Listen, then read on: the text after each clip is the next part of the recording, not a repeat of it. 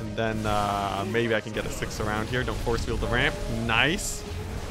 Okay.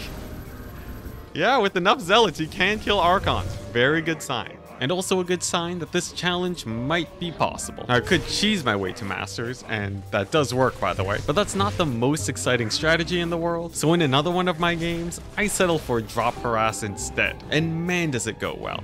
Because it turns out, if you can just spend your money and attack in multiple locations, you'll already have all the tools you need to beat Diamond 2 players. But let's not stop there. I also want to beat Protoss. And since Zealots are notoriously bad attacking into defensive Protoss positions, I settled for something new yet again, dropping Zealots into my opponent's base to distract him and expanding a ton off the back of that. And even though he pushes scarily close to my main base, my superior economy eventually takes him out. And after a quick detour where we see Zealots beating burrowed roaches, I finish my placements and I'm already placed in Masters 3. But that's not really satisfying, is it? I've just been beating Diamond 2s and 1s, so let's see what Zealots only can do versus a true Masters player. So, facing off against a Zerg in Masters 2, let's see if we can take out a player even better than ourselves with only 1 unit.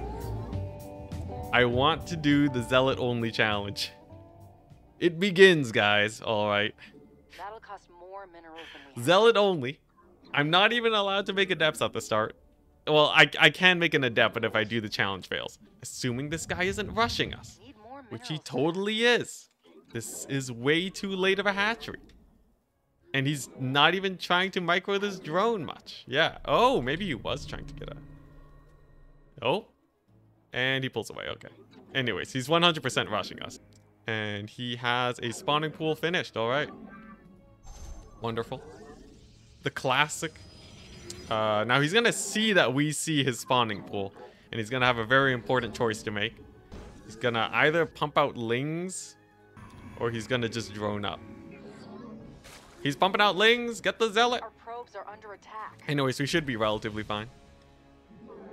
We have a fast expansion ourselves. Is this guy taking a gold? I'm kind of suspicious of him. I'm not going to lie. Is it just me or is this man a little bit sus? The fact that everything was kind of so late and delayed. Okay, no gold there. I think he just took his third normally. Oh, we're good. We're set. Oh, he got through. He got through. It's fine. Zealot is more than enough to kill a couple lings. Alright, well, I guess those are his lings dead. Does he have a third? He doesn't. He's rushing us. I think we can hold off a 2-base Zerg rush. Oh, he's hard rushing us. That's hilarious. But we're spamming out Zealots, which are actually just amazing against these early game rushes. We'll have a shield battery here. Is he Baneling busting me? I think he is. Alright, well, in that case, let's just get a pylon here. We'll space out these Zealots.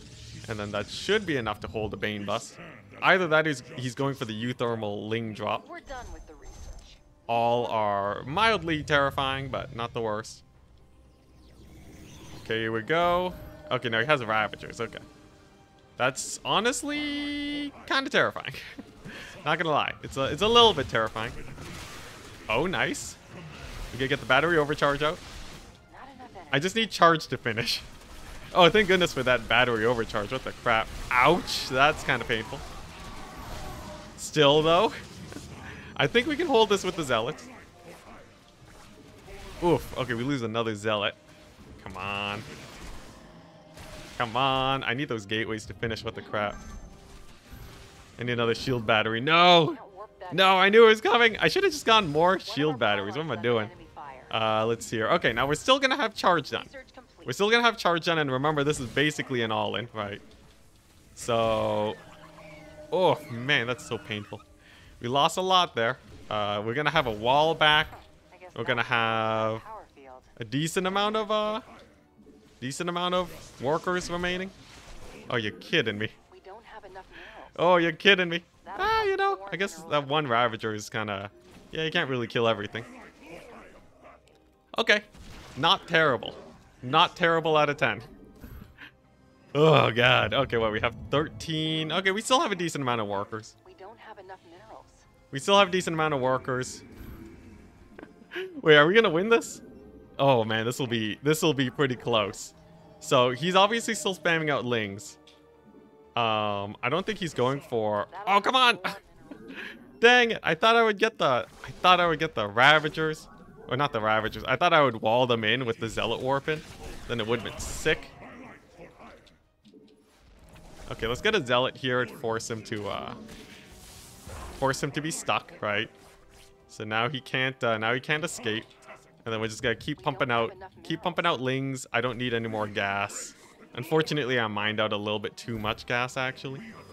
But here's the thing, right? I got a bunch of Zealots, and he's probably droning up right now. I believe we can do a push out and get a bit of damage going. Roaches would be the scariest thing if he's spamming out roaches. Come on, no roaches. No roaches, big money. Okay, he just has a spine crawler. Okay, nice. He has a roach here. That's fine. Roaches can't really do much versus the charge. Oh my gosh, Zealots are amazing. That'll cost more minerals. Zealots are amazing. He made a spore crawler because he thought I was doing something else. He has no drones at his expansion. Don't have enough minerals. Dang, this guy actually doesn't have anything. Wait, what does he have? Oh my gosh, are we gonna do it?